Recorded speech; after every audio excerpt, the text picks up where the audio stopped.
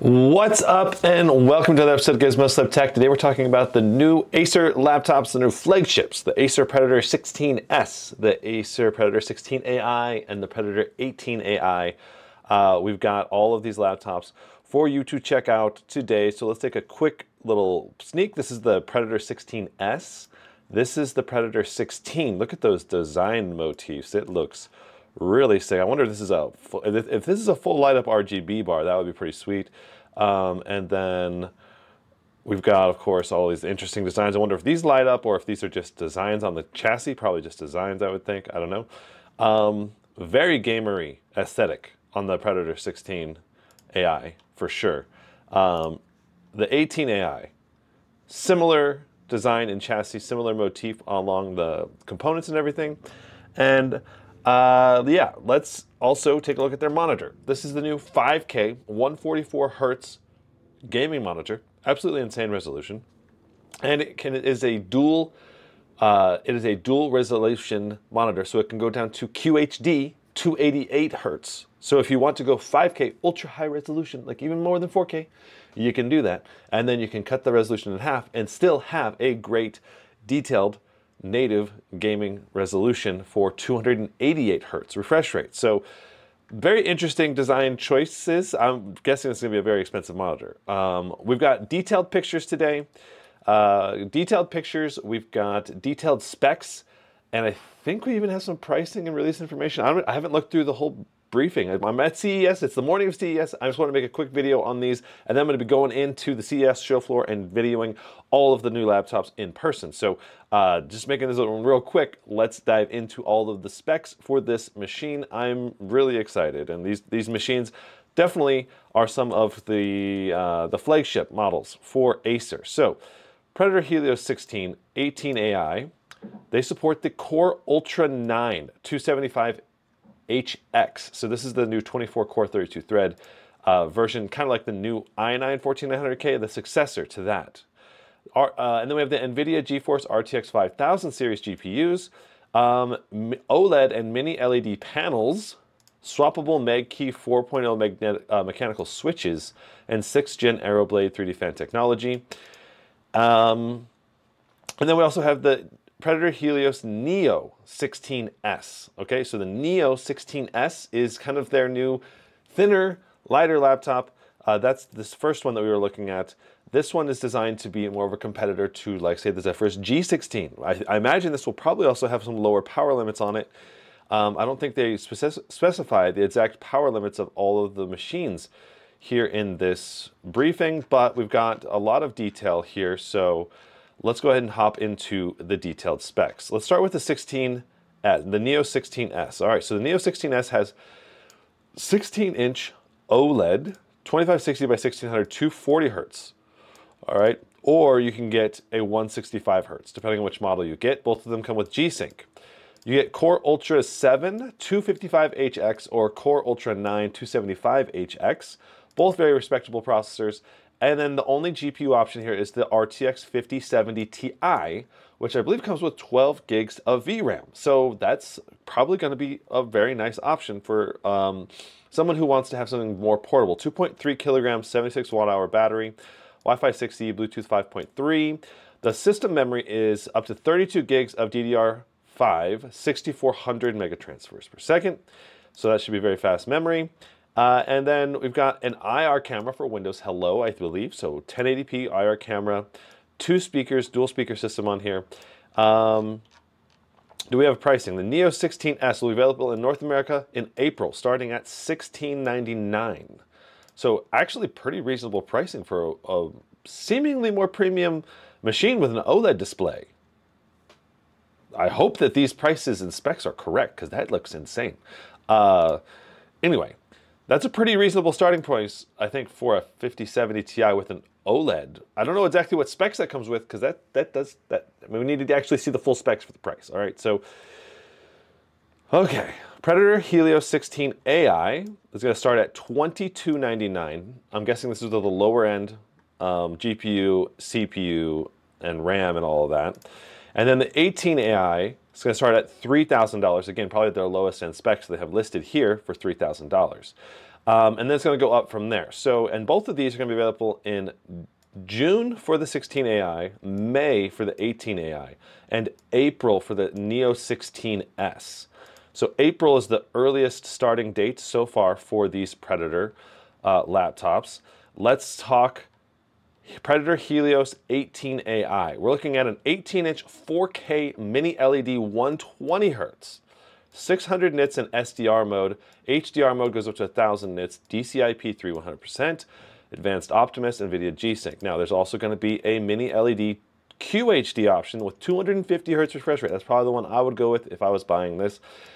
But some people are going to want that 4K. That's understandable, okay? SDR 600 nits. So similar brightness and similar other specs. G-Sync, Advanced Optimus, 100% DCI-P3 color gamut.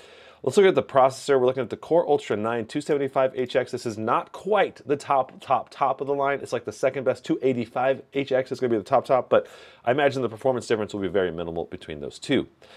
Then we have the NVIDIA GeForce RTX 5080 and 5090 in this thing. That's really good. I think it's going to be, those are obviously some very good GPUs. To be able to just crank through games, and we'll have to see what the actual performance is like on these, but I imagine there are going to be some pretty nice performance bumps. I haven't got to take a detailed look at all of the differences in the CUDA cores and RAM and all that, but I'm pretty sure the VRAM leaks indicated the 5090 was going to get 24 gigs of VRAM, and the 5080 is going to get 16 gigs of VRAM this time around. So that's both of those. I really like that. The VRAM amounts on those, 3.2 kilograms, 99 watt-hour battery, Wi-Fi 7 with Bluetooth 5.3, killer Ethernet, and dual Thunderbolt 5 Type-C ports. Nice. Very nice. A lot of great features here on the Predator Helios 18i, making it a flagship 18-inch laptop that's going to be able to compete with the very best out there, I believe. Predator Helios 16AI is going to have a QHD OLED 240 Hz 400 nits display. So it's going to be very similar to the Zephyrus G16 and the Blade 16 displays. The Core Ultra 9 is the processor of choice. You can get a 5090 or a 5070 Ti GPU in here. 64 gigs of DDR5 memory, and that was one thing that was interesting, up to 192 gigs of DDR5 memory on the Predator Helios 18. This one only goes up to 64 gigs. I wonder if that's a single memory slot or if that's a dual memory slot. I don't know. It has PCIe Gen 5 SSD support, and so does the Predator Helios 18. I don't know why it says up to 6 terabytes. That it obviously can go. I already have 16 terabytes in my Blade 18, and that's a PCIe Gen 4. So I don't know why they list up to 16, but maybe it can come with that much when you order it, depending on what you want. Okay, so I want to point out also for the Predator Helios 18 and 16, we got 1080p infrared cameras. And the Predator Helios 18, look at that, 6-speaker system. So hopefully the speakers on the Predator Helios 18 are amazing. And the Predator Helios 16AI has 4 speakers. So again, hopefully above average speaker quality. Yeah, let's go ahead and take a look at some detailed pictures. Before that, do they have more specs on the monitor? Yeah, so here's the monitor specs. 5120 by 2880 at 144 Hertz. And then if you're going to do the dual refresh rate or dual native resolution, you can go down to 2560 by 1440 to 88 Hertz. Very nice. 350 nits is the brightness rated, 1000 to 1 contrast ratio. So we're not looking at an OLED display, we're not looking at mini LED, but we are looking at a very high color gamut display. 95% DCI-P3 color gamut and 100% sRGB. I'm very curious what the price is on this going to be, but this is going to be like a pure gaming monitor. I mean, you can use it for content creation too. 95% DCI-P3 is still very, very good.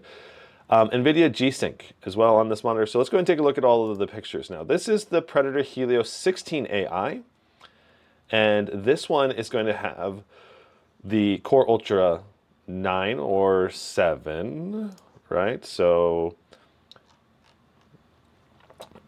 we're looking at the Core Ultra 9 275HX with a 5090 or 5070 Ti. 16-inch, and we're looking at 240 Hz OLED on this guy. So we got more RGB lights on the back.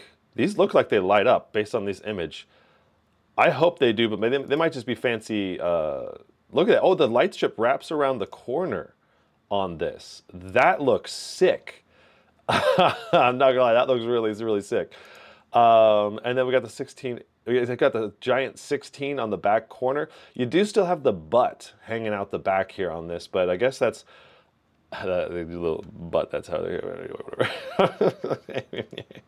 I'm sorry, I just got a little punny in my head. Okay, so 240 hertz OLED. Core Ultra 9 275HX up to the 5090 in here. I wonder what the TDP is going to be like. It's going to be a good laptop almost for sure, I think. Very promising. All right, so here's the 18. Predator Helios 18. And it is a monster. I mean, it's going to be a huge laptop. One of the biggest, we're looking at that 4K 120 hertz display, Core Ultra 9, RTX 5090 or 5080. Some really cool RGB design motifs. I think they have really upgraded their RGB on this, at least in the photos. Let's see how they are in person. I should be able to get my hands on with these later this week, so be sure to subscribe if you don't want to miss out on the hands-on of these. Okay, so then we have the Predator. This is still the Predator 18. This is still the 18-inch. It looks sick. I mean, the 18 and the 16 this year look really sick.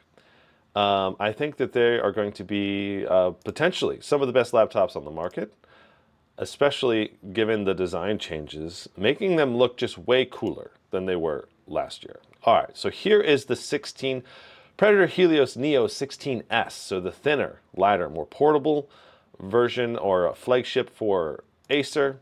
You can see it is quite thin. And it's definitely going to be more portable than the other laptops in the lineup. But I don't think it's going to be super portable. I mean, it's still got the butt hanging out the back. I really wish they got rid of that on this one.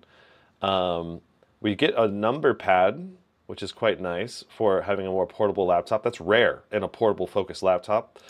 And the touchpad looks huge too. Looks like we got 4-zone RGB, not per key RGB on here as well. That's part of the probably how they're going to cut some costs. And overall, design motif is very similar to last year's Predator series, not as gamery, and that also probably cuts down on cost. Now here's also a picture of the Predator monitor, the 5K 144 hertz dual native resolution with QHD 288 hertz. So another potential monitor to pick up. Very curious about the pricing on this. I don't think we have pricing on it yet in here. They do not have anything pricing there. Do they have pricing here? They do not. Yeah, they do not have any pricing available. So again, pricing, we're looking at June, May, and April. And depending on the region you're in too, Australia might have a little bit different and Europe might have a little bit different release date and pricing, and you can see all those pricings and release dates right here. So that's a quick overview of the Predator laptops. I've got a bunch more content coming for you at CES here, so be sure to subscribe and hit that like button, and I'll see you in the next one. Brandon out. Huzzah. Haha.